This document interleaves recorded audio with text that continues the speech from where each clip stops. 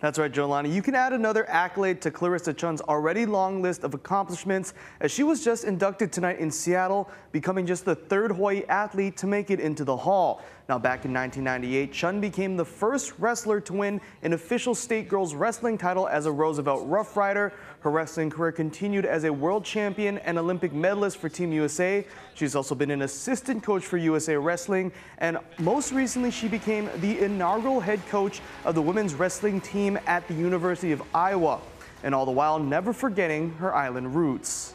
I was so proud to represent Hawaii. You know, it's who I am, my upbringing, and everything I do.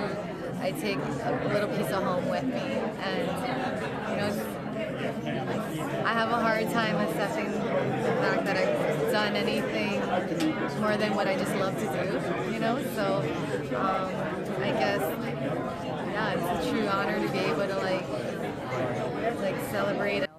Chun is set to lead the Lady Hawkeyes in their first official wrestling season later this year.